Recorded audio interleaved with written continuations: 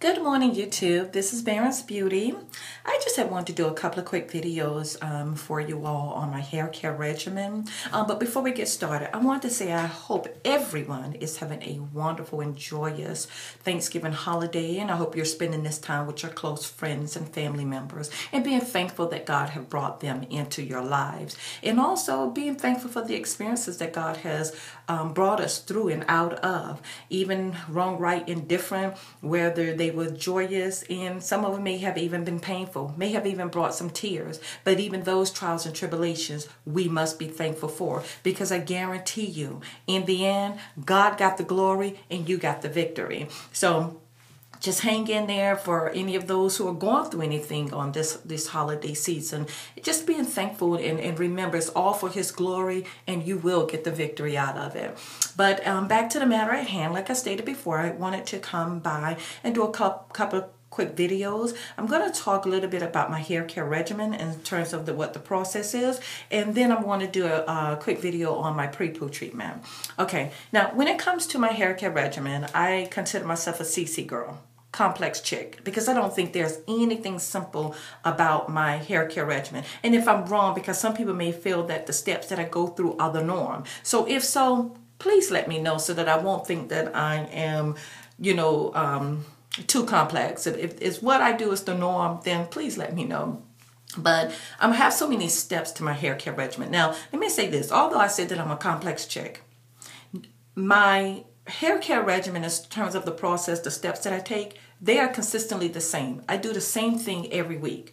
What differs is the products that I use. Because as you all know, as Baron's Beauty has always stated, different products serve different purposes. Okay? I don't get so stuck on a hair care regimen that I don't listen to my hair tell me what it needs. And sometimes we tend to do that. I remember early in my journey, some years ago, when I first started my hair care journey, I was so stuck on, especially getting on YouTube and getting on the hair care forums and, seeing other people's hair and the products that they use and how they use them consistently. And then I feel like, okay, if it worked for her, it'll work for me. And I was so stuck on using these set products that I was not listening to my hair and letting my hair dictate what it needs. Because I then learned that different products, as I said, it serves different purposes. Okay, so like I said, my process is the same. Every week I do a detangling treatment, and maybe I shouldn't say treatment, but I do a detangling. And everyone knows from my previous videos, I think it is how I prepare my hair for my Texlax treatment. I go over my detangling process, and y'all know that I have a 3-step detangling process: fingers, comb, and then fingers. That pull-out process. And that's what I do every week. I then do a pre-poo treatment. I then do a shampoo. 50 to 60% of the time, I would do a rinse. I always do a deep conditioner, always.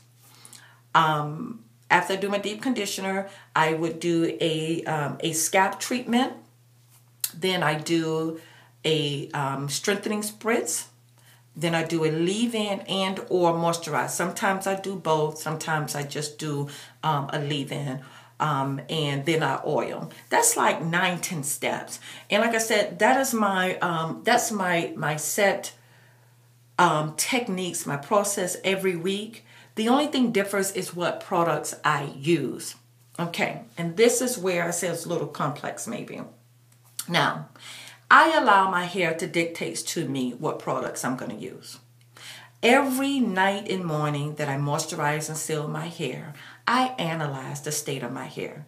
And this is where I said I had to stop just sticking to what other people's regimen is, come up with my own regimen and come up with what works for me. And I learned that what works for me is learning that your hair can quickly get off balance. One week, your hair is feeling just as good, moisturized, it's keeping that moisture, strength or moisture protein balance very well. And then that next week, your hair is dry as a desert because the climate, the pollutants, the friction, maybe the styling that you did that week prior all of that plays an important role in the state of your hair come the next day, come the next week. So I always allow my hair to dictate to me what products I'm going to use. And for example, what I mean by that is, let's say when I moisturize and seal my hair on Tuesday morning, and then come Tuesday evening when I get ready to moisturize and seal, I analyze my hair and I see, okay, it's dry as a desert.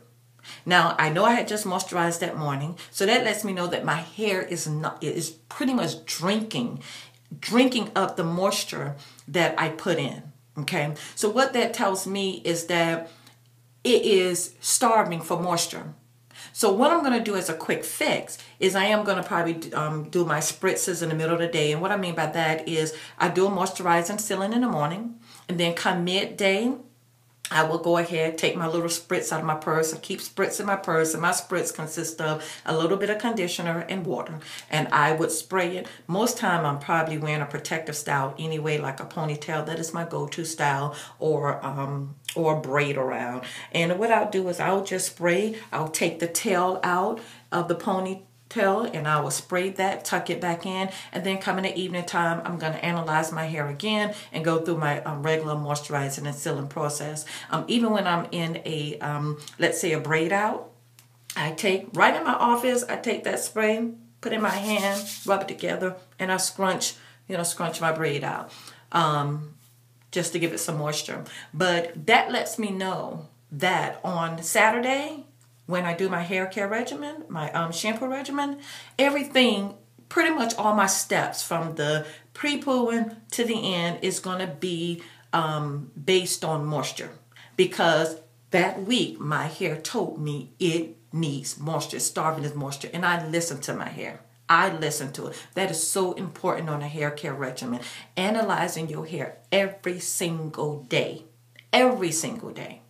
Analyzing it, and then taking that and allowing that to dictate what it is that you're going to do for your hair. Even if it's not consistently the same steps. As I say, a lot of times, even though I have those 9 to 10 steps that I do, if I see that I need to do a henna treatment, if I see that, I need to do a 2-step protein treatment, then of course I'm going to have to alter my process a little bit to do those things that my hair needs at that time. It ain't I need to wait a couple of more weeks because it's not time for me to do a protein treatment. No, if I see my hair is needing some protein, then I'm going to do a protein treatment. If I see that, maybe I can just do a reconstructive treatment, I'll do that, okay? So that's me. I allow my hair to talk to me, and it has gotten me very far. Now, as I stated, and I don't want people to think that I have all of these products. Well, I do have a lot of products because I sell international products. And I'm sure you all have heard me say it on the videos. I sell Dominican products. I sell Indian products. I sell Venezuelan products, Brazilian products. I sell pretty much a slew of international products. And that came from just doing some research and realizing that there are women in other regions of this world who hair is, the makeup of their hair is pretty much the same as our hair. And we don't always have to just subject ourselves to only American-made products. We can actually be utilizing other products that other women in the region are using on their hair that gives us, if not better results than the American-made products. And I know just from my experience, that is why I started using a lot of international products. As I said, I use Dominican products a lot, Caribbean products. I love oils. I do a lot of Indian treatments on my hair. So, it's just something that in my research and tried and true practices with myself, family members, friends, and clients. And I have found that there are so much more out there that we could be using on our hair that, like I said, if not give us consistently the same results, in many cases I've seen give it better results, okay? Because a lot of their products are made with natural ingredients. In one good example if you notice these days, a lot of the American-made products, they're having the Moroccan oil. They're having shea butter. They're putting olive oil. All of these other ingredients into the products because they have learned that these things is what our hair need these days. But these are things that other women in other regions of this world, especially the Caribbeans, Indians, they've been using this stuff for years, on top of years. And many of them, not all, but many of them, if you look at the state of their hair, they have beautiful hair because they don't have to go through doing so much. It is just what they're using and what's in it. Bottom line. So, but I still use some American-made products. Don't get me wrong. I still use some that I have found to work very well with my hair, especially when I'm looking for alternatives to give my hair some breaks. But primarily, I use a lot of international products on my hair, as you all will see in my upcoming videos. But that's pretty much all. I just had wanted to just come by and share that quick tidbit about my regimen. Therefore, as I'm doing different steps in the videos to come, you all at least have this basic background. You have the disclosure that, like I said, it's nothing simple about my regimen. And I love my regimen in terms of the process. I love it. To me, it's like I'm pampering my hair for a whole day. And another thing is I do my process once a week, primarily on Saturdays, okay? However, let's say on Saturday, we're planning on entertaining some guests at the house, or me and my family getting ready, we're going to go out. Then I will start my hair care regimen process on Friday night. I would detangle, put in my pre-poo, and I would just let that sit overnight. And then when I get up in the morning, wash my hair and proceed forward with the the rest of the steps.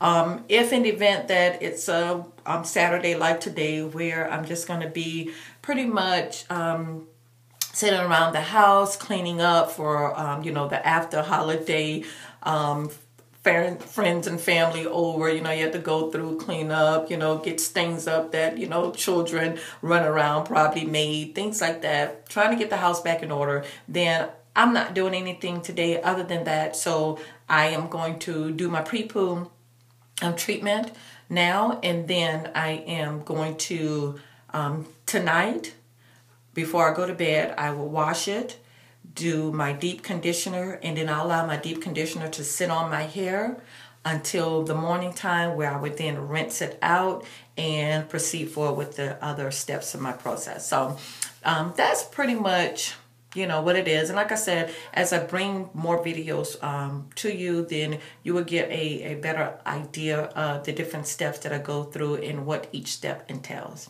Okay, thank you. And as always, I hope you all have a very blessed and prosperous day, and muchos besos.